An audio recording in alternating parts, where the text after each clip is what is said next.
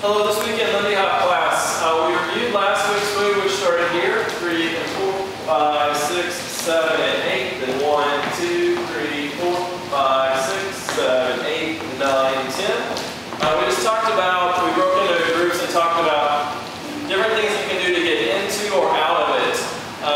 Just as an example, like a double spin for the girls, or having a spin here and then catching.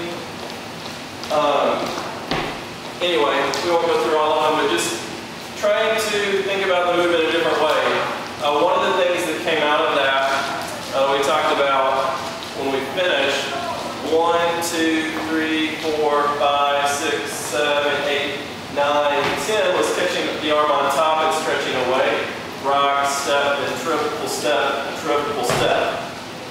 And then from there, we gave the girls an option where they can change the direction of the spin so that it's 1, 2, 3, 4, 5, 6. And then the leaders can also turn 1, 2, triple step, rock, step. So as a follower, what we did was 1, 2, 3, 4, and Melanie just pulled out 5, 6, but there were a couple other options that people liked. 3, 4,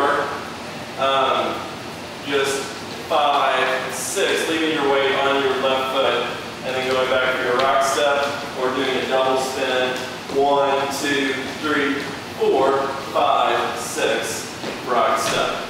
Okay, so that was class. Thank you very much. Please subscribe to our videos and come back for more fun stuff.